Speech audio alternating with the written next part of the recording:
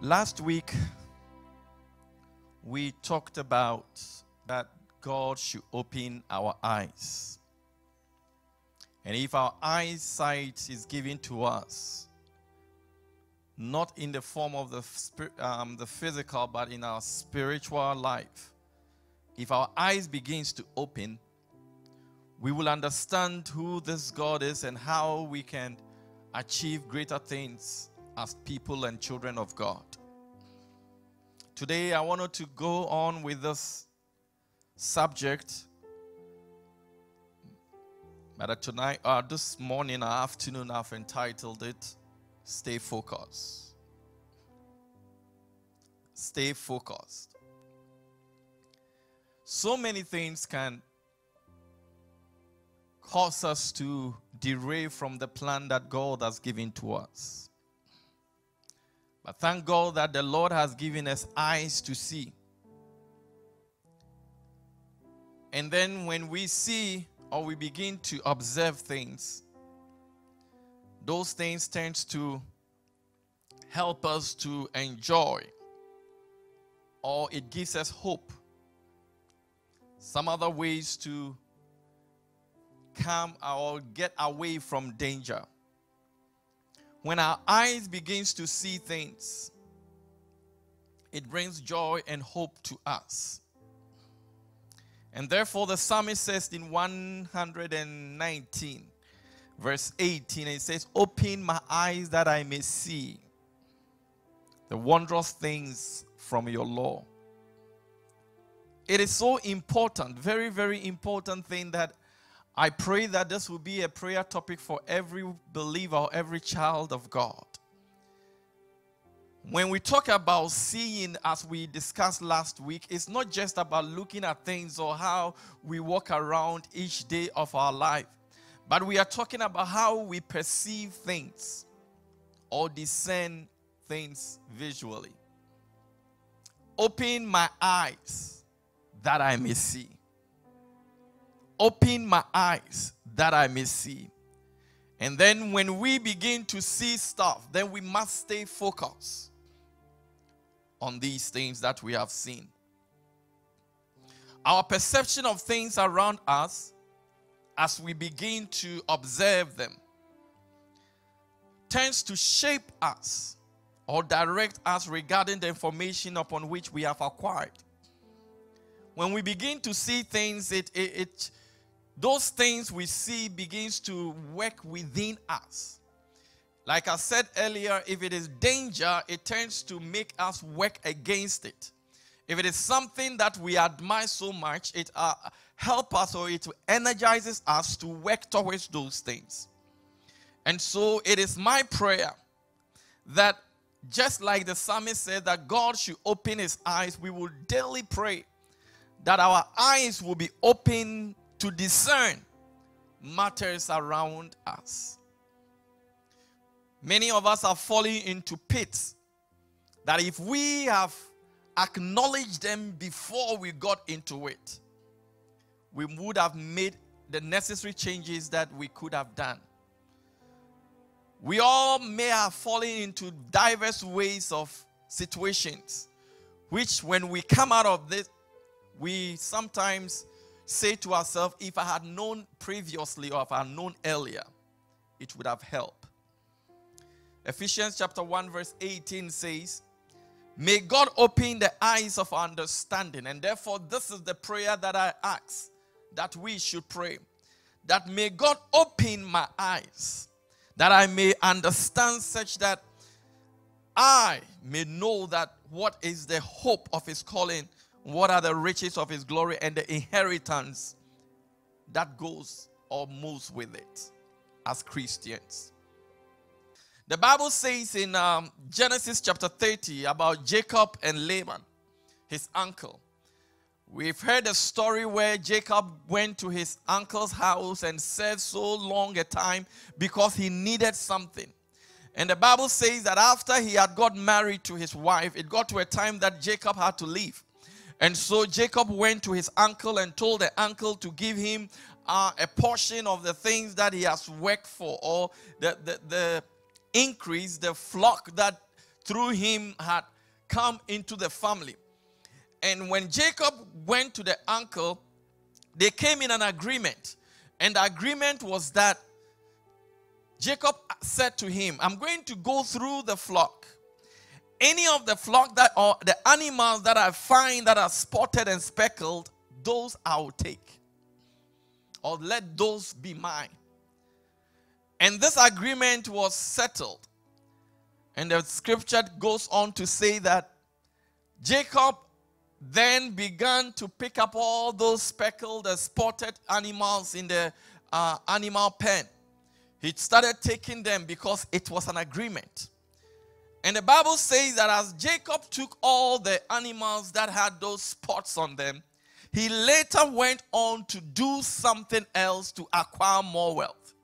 And what did he do? The Bible says in Genesis chapter 30, Bible says that Jacob took or went and placed a stick or a rib somewhere and had a color on it which is white. The Bible says that Jacob then brought the animals at a time of their heat to drink water. And as they come close and they begin to look at that spotted image that he had created, those animals will come out and will give birth to their offsprings that are spotted. And as the agreement has been, because they are spotted, it became that of Jacob. In verse 38 of Genesis chapter 30, I read, and the rods which he had peeled, he set before the flocks in the gutters, in the watering troughs where the flock came to drink, so that they should conceive when they came to drink. So the flocks conceived before the rods, and the flocks brought forth streaked, speckled, and spotted. Verse 41, and it came to pass, whenever the stronger livestock conceived, that Jacob placed the rod before the eyes of the livestock in the gutters, that they might conceive among the rods. People looking at things, perceiving things, it is not just looking at it. It goes on to affect our whole mental work. And if it goes on to do that, it affects the way we do things. Animals were able to look at spotted image. And these things that they looked at and they began to observe, created some sort of thing within them. And as they came out and began to give birth, they were giving birth to spotted animals. This Jacob guy is very smart. He had been smart from the day one and kept moving on in that. People, it is so important to look. It is so important to perceive. But look at what Jacob did. He did not just put those objects somewhere and allow the animals to move somewhere. But when we read the scriptures, we realize that he positioned the animal at a place whereby the only thing they can observe was that thing he has created. And so I wanted to submit to you that observing things or looking at things or seeing things has something, one way or the other, goes to the position or where we stand. Where you stand also goes on to affect the way you look at things. Where do you stand to look at things? If I take the number 6 and I turn it around, someone may say it's 9. The other may say it is 6. The way you look at things has something to do with our perception. How we observe things. How it will transcend for us to understand. It is very vital. And Jacob's animals came up with what he had placed before them. Today, I want you to know and to hear that if we can succeed in life, how we look at things is very important. You know, you may be doing what you are doing because of what you saw and how you took it in. You bought the car you are driving, you bought the dress you are wearing, you bought the home you are in because of the way you saw it and how it appealed to you and how you saw yourself into it, and all these things went into you. You processed it and it said, among all those clothing, this is the one I want to pick. This is the color I want. This is the shape of a building I want. This is the type of car I want to drive in. And you took it. And so people, what we see, what we look at, how we perceive things goes on to change our lives. Amen. Bible says in Luke chapter 19, there is this story about a rich man, yet very short, well-known, a popular person in the community. The Bible says that when this man heard that Jesus Christ was coming, or heard that Jesus was in the town in Jericho, the Bible says that he ran ahead of Jesus and he climbed a tree. Luke chapter 19 verse 1 downwards, it says, then Jesus entered and passed through Jericho. Now behold, there was a man named Zacchaeus, who was a chief tax collector, and he was rich. He was very rich. A tax collector, and the Bible says he was rich. Verse 3 says, and he sought to see who Jesus was. He sought to see who Jesus was. He had a plan to see who Jesus was. He looked forward to see who Jesus was. And so he began to put into place how he can achieve those things that he has perceived within him. He wanted to see. So Bible says that his nature, he wanted to see Jesus, but he was short. And the people that were all around him were taller than him. But Bible says Zacchaeus ran ahead of Jesus, or ran ahead of the people, because he knew that the Lord Jesus will pass by that road. He has studied Jesus for quite a long time. And he has seen that anytime he's in the city, this is where he passes. Or maybe in those days, that was the only high street that was in the town that he could go. And so the Bible says that Zacchaeus ran ahead and climbed up into a sycamore tree to see him, for he was going to pass there. He ran ahead, climbed a place to see him. Where you stand, where you stand, where you stand can tell a lot about how you do things. No, I'm not only talking about standing in the on a platform or on a street, but I'm talking about a spiritual concept of where you stand determines how you look at things. Where you stand in an ideology, where you stand in some form of scriptures that you have acquired, where you stand tends to minister to you. And if you are not careful, the place where you are standing may give you wrong information. Praise the Lord. Where you stand. Someone may even tell you that Jesus will go this way. It is an information you have received. You took it in. You began to work with it. But it can be a wrong information. I pray, oh God, that my eyes will be open to understand the things that are around me. That the Spirit of God will order my steps to places where, oh God, I can perceive things according to His directions. Praise the Lord. One gentleman by name Clement Stone once stated, "Be careful the environment you choose, for it will shape you." Be careful the environment you choose, for it will shape you. And he went on to say, be careful the friends you choose, for you can easily become like them. This goes like what? The law of association.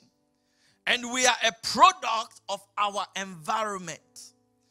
Our environment will put things in our eyes, we will begin to observe things in our environment. And as we observe those things, it gets into our human life and we begin to change regarding or concerning the things that we have seen. Be very careful. The environment you choose for it will shape you. Which environment are you in now as a child of God? Which environment are you now? Are you in the environment where the Bible says for those that are in Christ? Or you are in the environment where it might be you are outside Christ? When you are in Christ, you see things differently. But when you are outside Christ too, you see things differently. It is those that are in Christ that the Lord will one day come for them. In these days of coronavirus, our environment counts. Hallelujah. Our environment, where you stand. I was listening to a man of God preaching just this morning as I walked in. And one of the things that he said regarding the situation in which we are, which I want to say to you, church, we must take note of it. The environment upon which people stand today is that it is okay to go around and do all other things without any problem because the doors have been opened. Phases are counting up.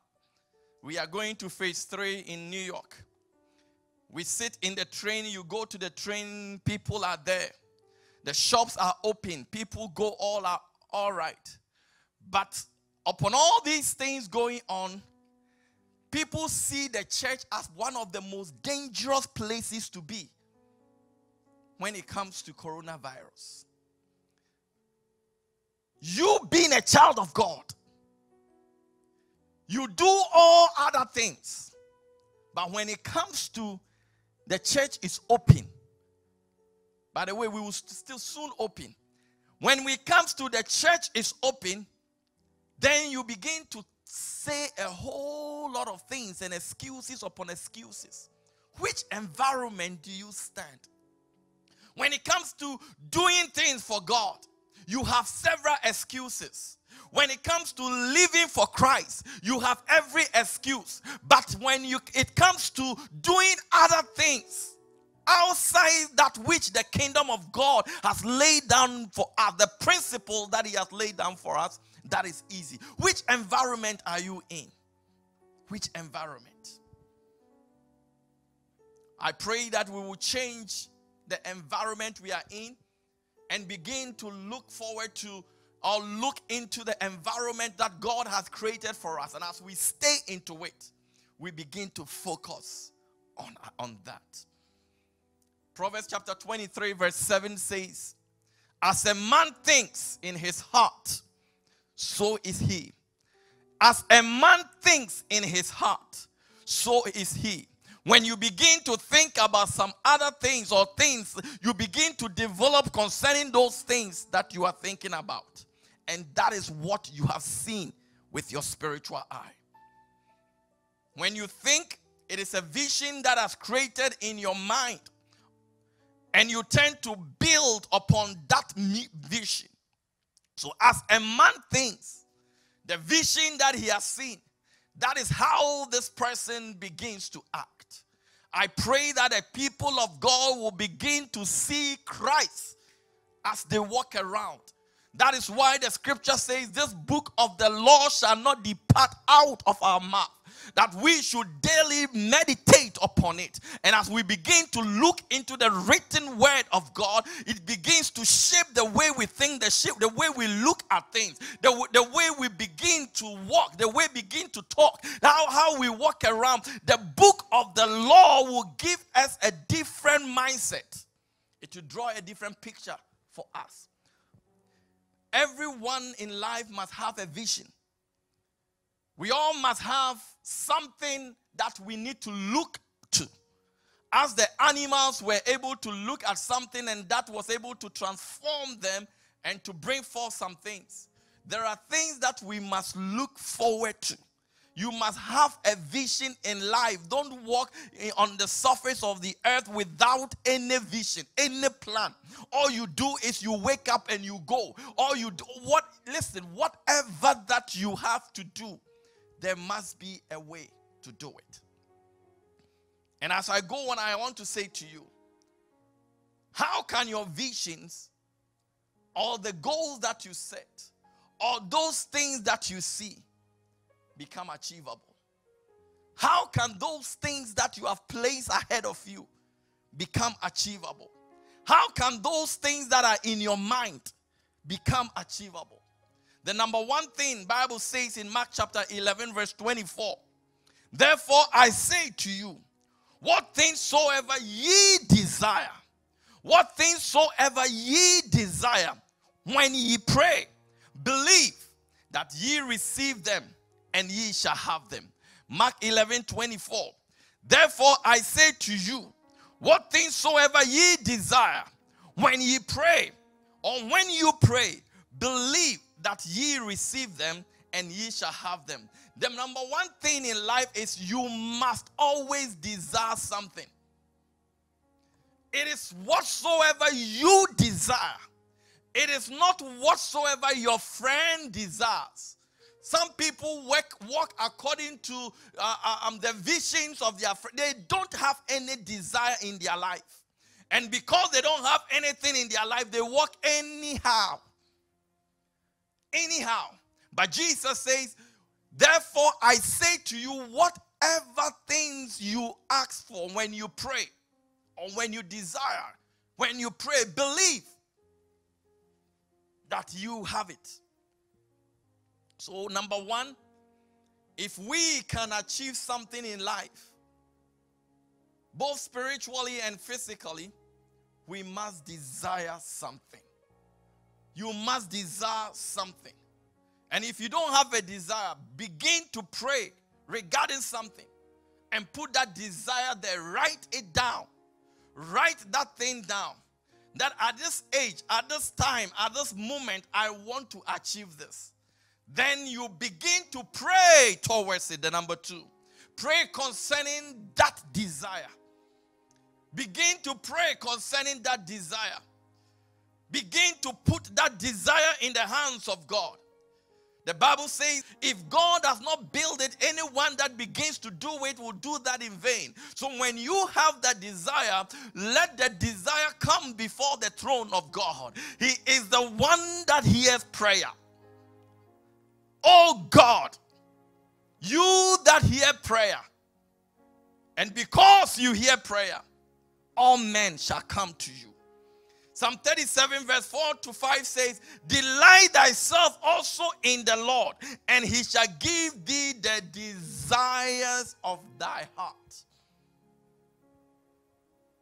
Just delight yourself in the Lord. Get a desire.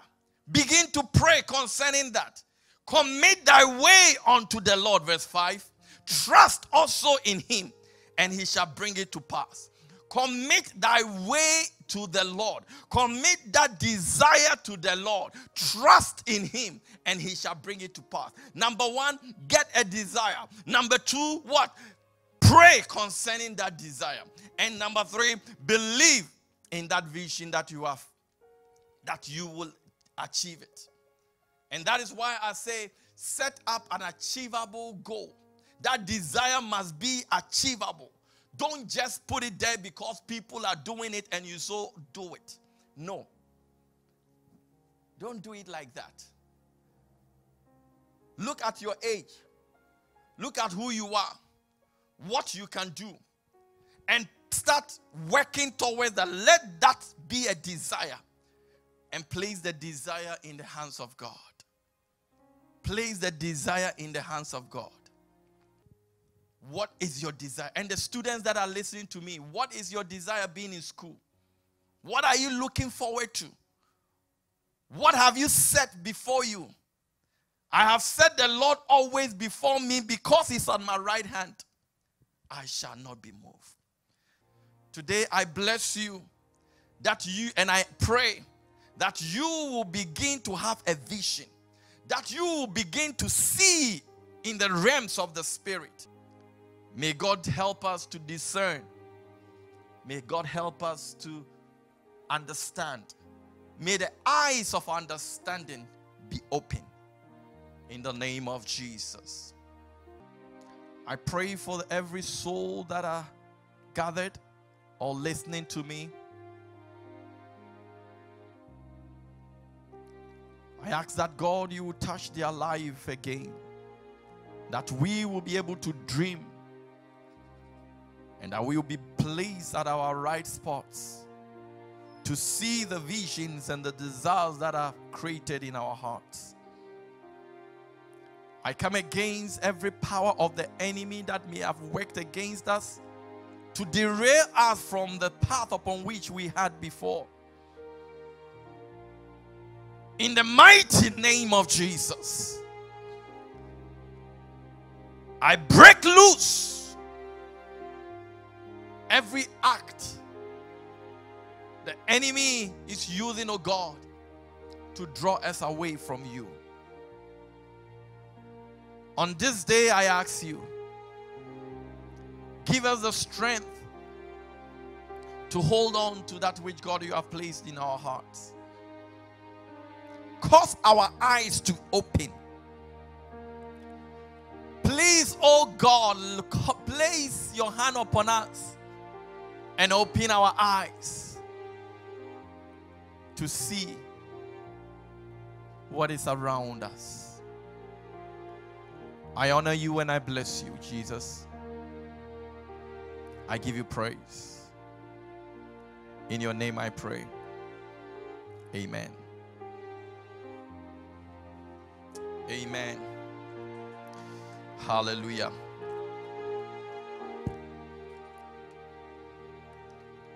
You mean more to us at Praise Palace than you may ever know.